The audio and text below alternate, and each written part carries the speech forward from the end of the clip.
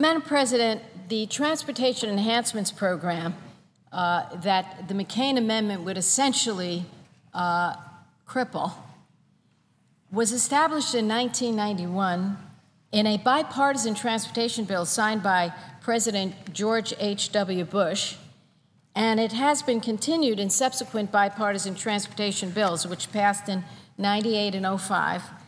And this program benefits all Americans by making significant investments in safety, helping to reduce congestion, expanding transportation choices, and it strengthens local economy, provides jobs, protects the environment, and this amendment eliminates 7 of the activities eligible under the Transportation Enhancements program, and it prevents any funds from being spent on those activities. Now, here's the thing about the TE program, Transportation Enhancements program. There are things in it we need to reform.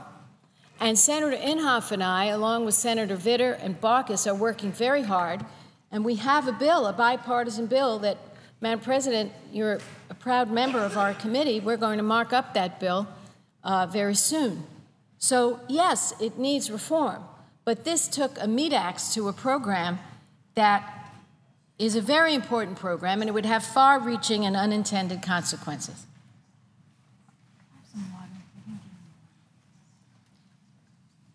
By prohibiting any funds to be used on these activities that Senator McCain singled out, this amendment actually eliminates the flexibility of our states and prevents them from spending funds on activities which are necessary to construct and maintain our highway system.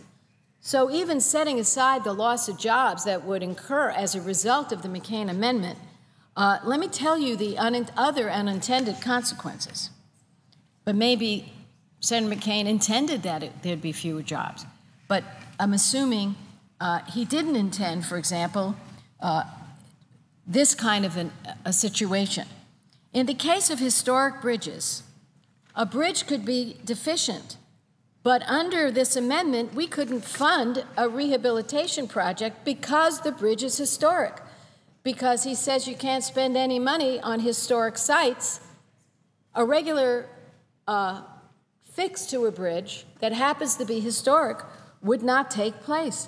Now, I just happened to finish a book that, Madam President, I strongly recommend, The Great Bridge, the building of the Brooklyn Bridge. What a story David McCullough tells. And that bridge was built in the 1800s. It's historic. Under the McCain amendment, they could no longer get funds. That's the unintended consequence, because it's historic.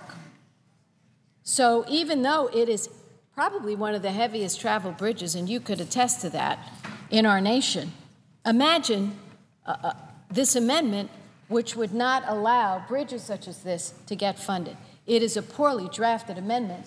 I don't know, maybe this was intended. I can't imagine it was intended, but this is the truth. This is what would happen. You also have in this amendment a prohibition on the use of funds for landscaping, which is necessary to complete any federal aid highway project in order to prevent erosion along a highway. So, you know, I happen to be a person that believes when you do a project, it ought to look good. It ought to make people feel good. And landscaping is important, and it creates jobs, and it cleans the air, okay? But setting all of that aside, it's a safety question, because a lot of times those plants will hold the soil in place and stop erosion when we have strong and heavy rains. Now, yesterday, our friend from Alaska, Senator Begich, mentioned the Seward Highway outside of Anchorage and how scenic overlooks were added to provide a safe place for tourists to pull over. Under the McCain amendment, as I understand it, you couldn't spend money on scenic outlooks. But let me tell you, in the case of this particular scenic outlook, it was necessary for safety, because people were so inspired before the scenic outlook, they just pull over in a dangerous way, have no place to go, and it was not good for safety. Now, I want to talk about the Transportation Enhancements program in Senator McCain's state of Arizona. The demand is so strong from Arizona for these funds that Arizona submitted 3 times what they were actually able to get under the Transportation Enhancement programs. For example, in 2006, 72 applications requested $31 million in local project TE funding, but only $11 million was awarded to 24 projects. In Safford, Arizona, TE funds are being used to improve 5 intersections and the surrounding streetscapes along Main Street to provide safer means of travel for pedestrians.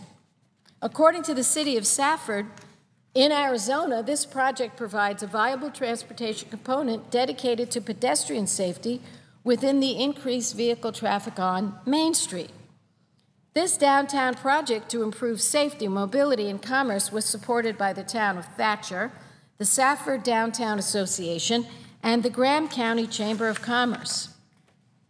So, again, we have a situation here where I believe this amendment has very adverse consequences to our local people, to our states.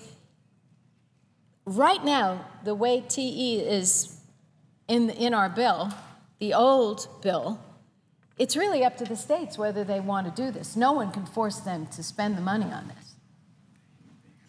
They have the flexibility.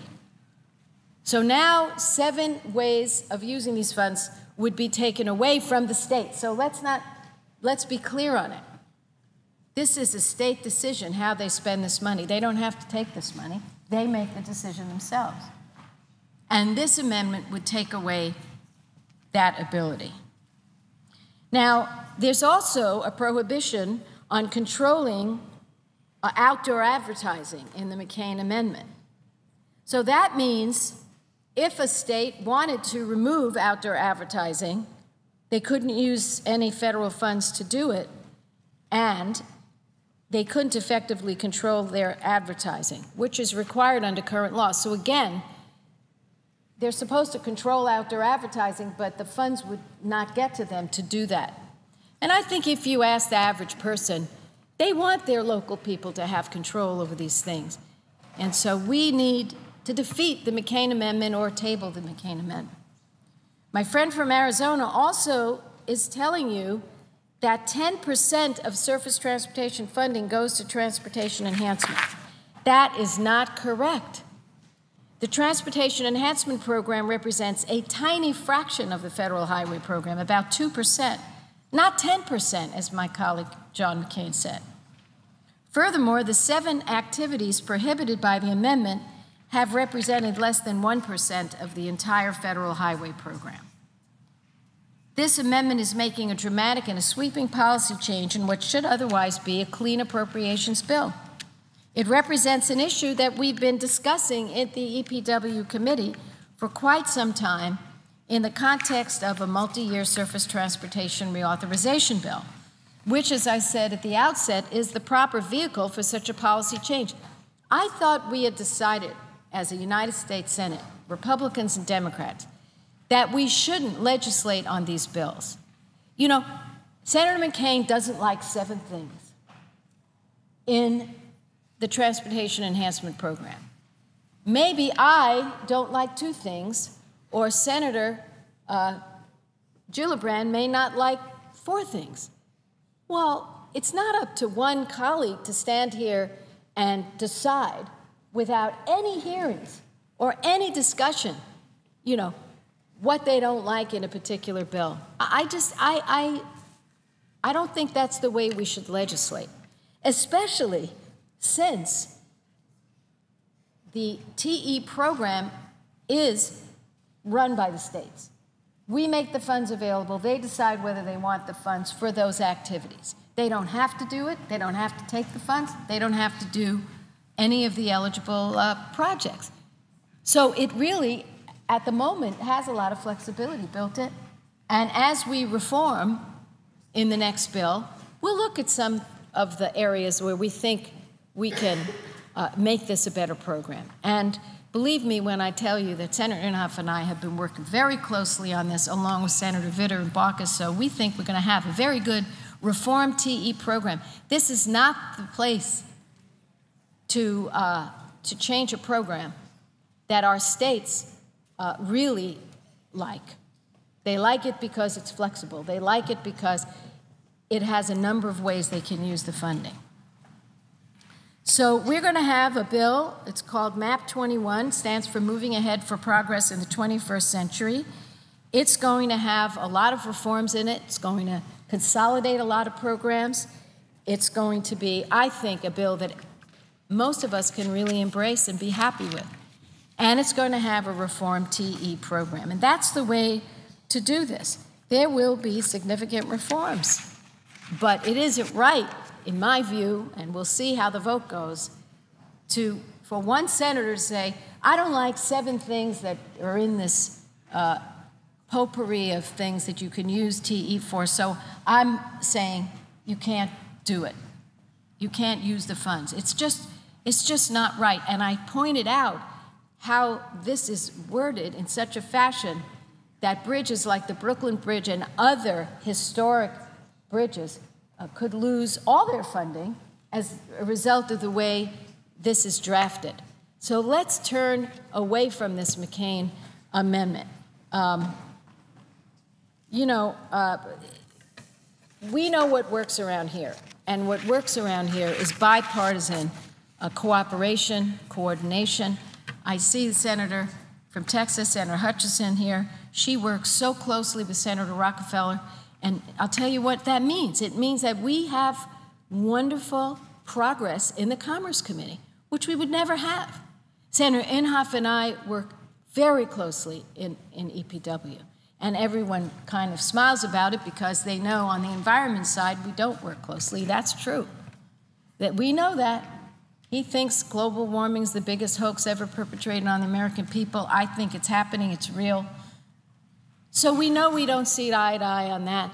And we've decided that that's just a fact. So we don't engage in long arguments about it. We just pursue our agendas and we try to get the votes. But on infrastructure, he's one of the most conservative, I'm one of the most liberal members here, and the fact is there's really no daylight between us on infrastructure because he believes that that's one of the major functions of our government, and I do too, and it makes a lot of sense. I want to note the McCain Amendment is opposed by the National Association of Counties, the American Association of State Highway Transportation Officials, the National League of Cities, the National Trust for Historic Preservation, and the U.S. Travel Association.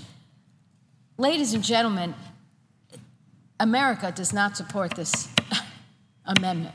This is a group of bipartisan organizations here. I mean, when you look at the National Association of Counties, I started as a county supervisor. You have Republicans, Democrats, independents, everything in between. Highway transportation officials is completely nonpartisan. National League of Cities, we have Republicans and Democratic mayors and councils. National Trust for Historic Preservation, again, a mixture of different views. And the U.S. Travel Association, I mean, I don't know how that breaks down, but it certainly is a bipartisan. Please, I hope people will turn away from the McCain Amendment. It's not good for jobs. It's going to hurt jobs. It's going to have the unintended consequences of not allowing us to fix some of our most deficient bridges. And it goes against, really, the people we're supposed to represent here, the people out there on the ground, our county officials, our state highway transportation officials, our city officials, and those who work so hard to preserve the history of this greatest nation in the world. We can't turn our backs on historic preservation. Otherwise, we don't know, what our past was.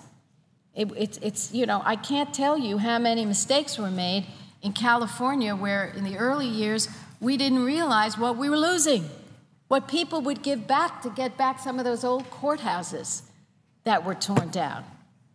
I can't tell you, from the 1800s. And they could have been, fixed up, but people didn't have the foresight. This McCain Amendment would do real damage. And the U.S. Travel Association, You know, we're talking here about our small businesses. We're talking here about people who work in recreation, in airline travel. They don't want to see this happen, this McCain amendment. So I'm assuming Senator McCain will be here. We've reserved the last 10 minutes before noon. And at this point, I think I've said all I can say to persuade my colleagues, who I hope are listening in their offices, that they should turn away from the McCain amendment. And with that, I would yield the floor, and I would note the absence of a quorum. Clerk will call the roll. Mr. Akaka.